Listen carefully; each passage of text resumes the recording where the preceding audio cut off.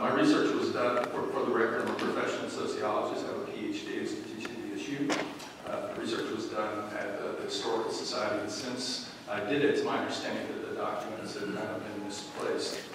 I also hear that there's kind of a rumor about whether it was named after an African-American man named Forrest, and I think the evidence just totally disproves that, and some of the evidence is the fact that up until the 1930s, the Ku Klux Klan was very active in Lowndes County. In fact, they were organizing in 1993, still recruiting members.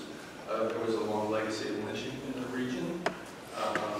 Segregation wasn't addressed until the 1970s. Sonny Martin, the Lowndes County school system, fought against the desegregation of schools, so did J.L. Newbern.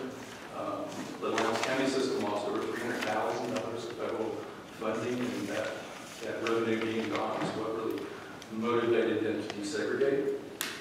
And in fact, Valdosta City Schools only got out of a consent decree a few years ago that the Department of Justice had them under to fully desegregate. So the idea that Valdosta was progressive and named this street after an African-American man is just kind of a fantasy, and I'll frame this when we look at the evidence of our community.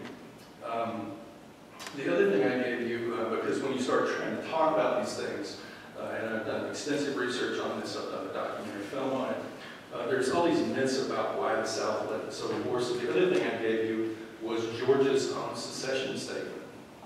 So when I drive around and I see these streets, and I see the monument that was put on the courthouse lawn 40 years after the Civil War was ended, that was all a byproduct of retelling why the South went to war and seceded from the Union. So what you have before you is Georgia's official statement about why they left the Union, why they went to war with the Union. And in that statement, they say it's about slavery and retention of slavery and the expansion of slavery. I'm sorry, Mr. George, your time's up. That has not come up for a vote. We don't have another meeting until January. We won't have a meeting the end of this month because of Christmas, and we have not received proper documentation to put that item on the agenda, so that's where we stand right now. I'm just here to provide you with... I'm sorry, that's fine. We'll read this, and you know, your time's up. If you have any questions, my phone number's on there. Okay. Feel free to call me.